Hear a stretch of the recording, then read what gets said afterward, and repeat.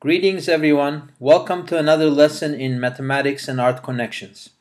Today we're going to be exploring what is known as the Astrid Design that you see on the screen right now. It looks pretty complex, but as you will see, it is created by repetition of a certain pattern. And there's a lot of deceptive features here. Things look very curvy, but as you will notice, everything is going to be created by straight segments. So, again, for this design, you're going to need Geometer Sketchpad 5.0, version 5.0 or higher. And when you have Geometer Sketchpad ready, please all go to New Sketch. I already have a page, so I'm going to go to Document Options and add a blank page. And the idea is basically quite simple. What we're going to do is we're going to start with the segment tool. And what we're going to do is we're going to take this segment and we're going to partition it into 10 evenly spaced parts. And the way we do that is we use a tool called, a transformation called dilation. It's not active yet because I haven't told it how to do it. The way dilation works is you declare a point, in this case the left end point, as the center of the dilation.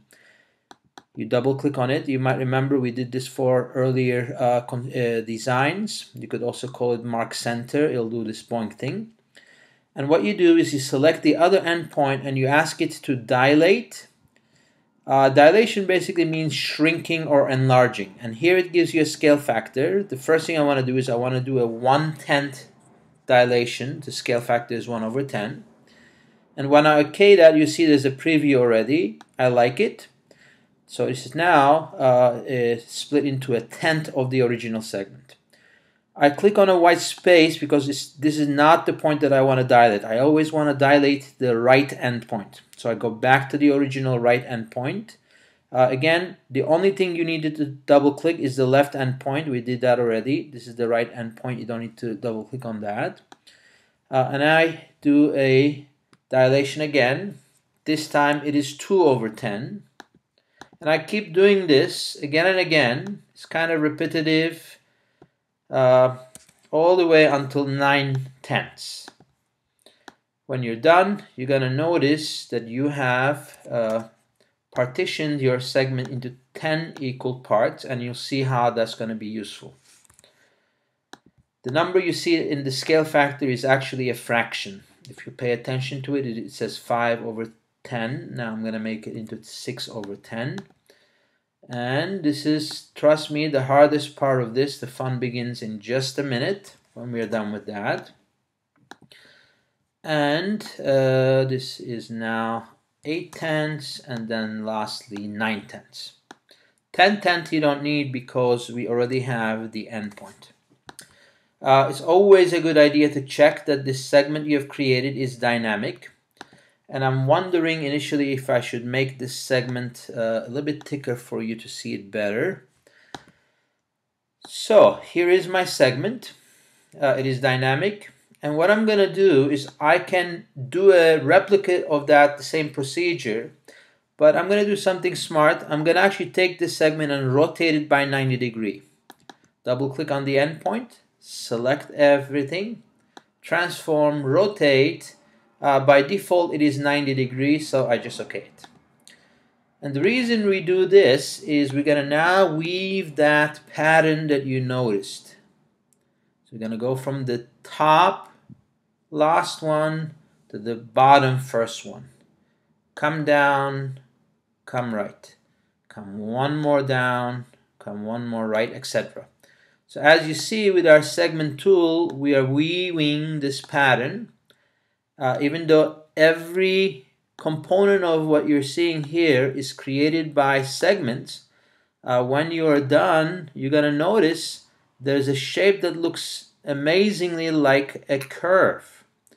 This is sometimes called the falling ladder construction, as you might guess why it's called. It's like a ladder that is falling down. And observe this curve here is, it looks like a curve. It's actually not a curve. It's created by those segments.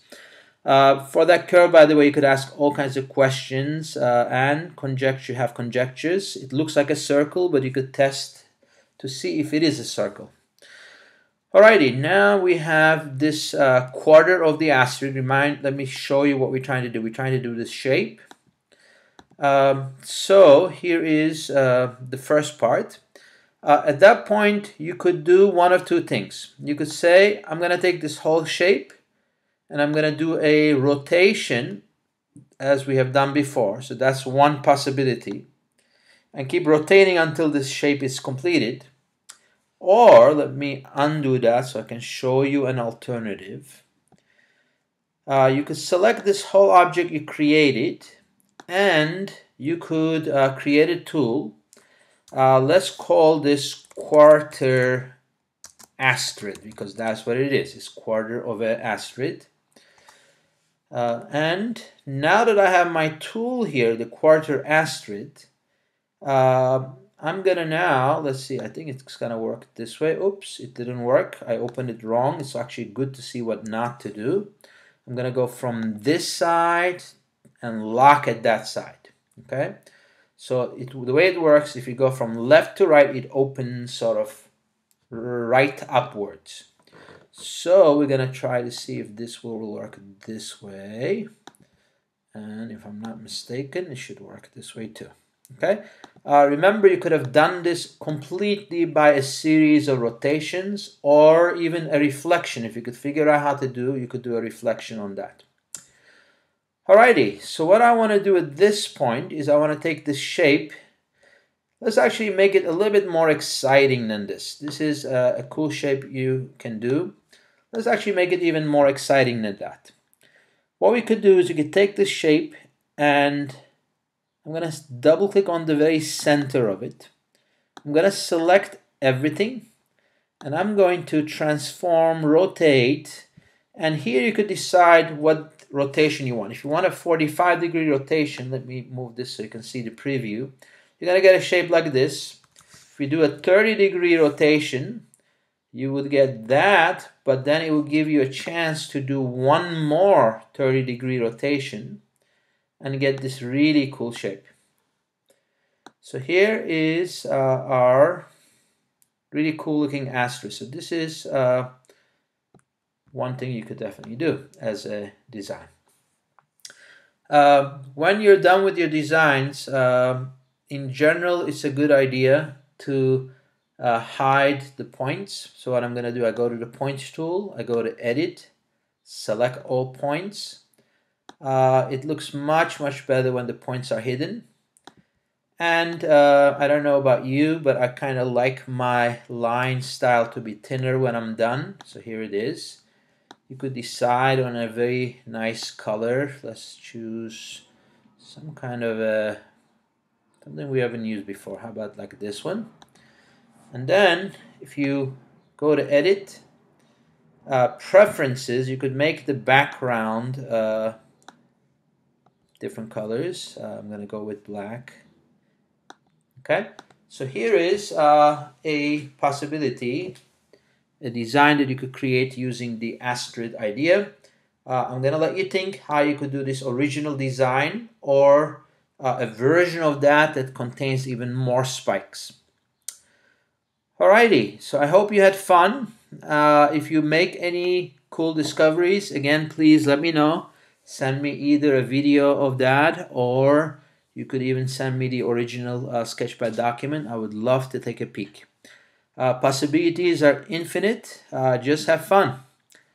Take care. Bye-bye.